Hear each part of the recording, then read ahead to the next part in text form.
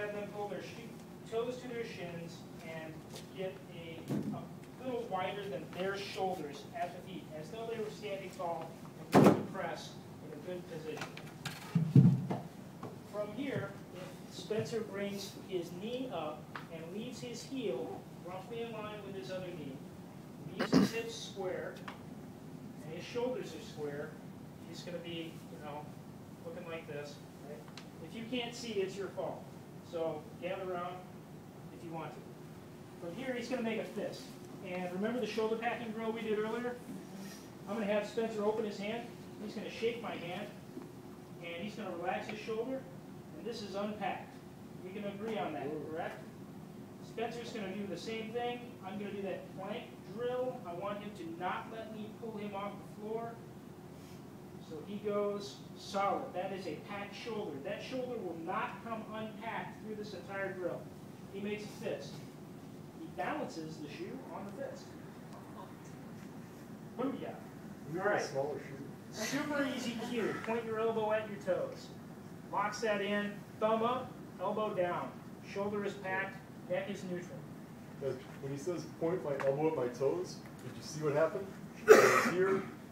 Now look, I'm still in the firing range position, but my elbow's in the wrong spot. If I point my elbow at my toes, shoulder screws in. Everybody see it? Is that a yes? Cool. Palm position on this side. I prefer to have them line their thumb up roughly with the top of their femur, and that's good enough. This hand is going to want to move around. A little bit of movement is okay. You do not want them jumping all over the place, and you'll understand why when you try to do this and lose all of the space for your hips to move. From here, Spencer is going to roll over into that first piece of the armbar position where he rolls up to his shoulder. He's extending his thoracic spine. He's lifting his chest up. His neck is neutral. He's, from this position, going to drive his heels into the floor and come up to his elbow. His chest is still coming up and driving up. Nice thoracic spine extension, neutral neck. His eyes stay on the kettlebell or the shoe. From here, he rolls up to his palm, and he's got a solid line from here through his body into the floor. And notice the space between his shoulders and his neck. Okay. So he has not lost his shoulder pack, and he has not lost his shoulder pack here. Lose it on both sides. So if you see this, that's a problem. If you see this, that's pretty good. Good thoracic spine extension. High bridge of Sure. All right. He goes into the high bridge, meaning big, good hip extension. Both hips extended. Glutes are obviously engaged here. If they are not, you will know right away. He's going to bring this knee in line with this hand. He now has 1, 2, 3 points of contact, straight line from the weight of the bell all the way into the floor. He is solid in what would be triangle pose if you want from yoga. Spine is still neutral. Good thoracic spine extension. Eyes still on the bell. From here, he's going to make a side bend, and eyes go neutral to the horizon. That is an important piece. He sweeps his leg in line, so he's going to bring this leg around and line up.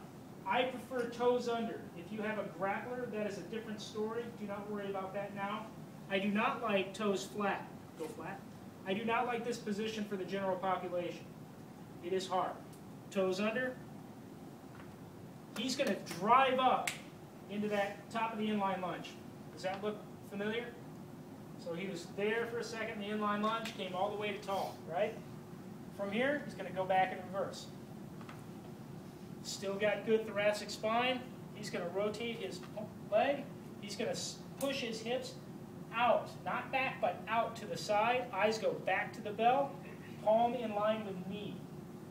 From here, he's going to scoop through and sit back down. Now he's going to go to his elbow, to his shoulder. Notice he never loses thoracic spine extension, and he does not lose shoulder pack. He does not lose a neutral spine. If he had a kettlebell, and even if he doesn't, he's going to take both hands, go up, bring it down to the center of his chest, roll over to the side that he's got it on, never crossing his body with the kettlebell, and dump it. Anybody want to see that again? Look at that.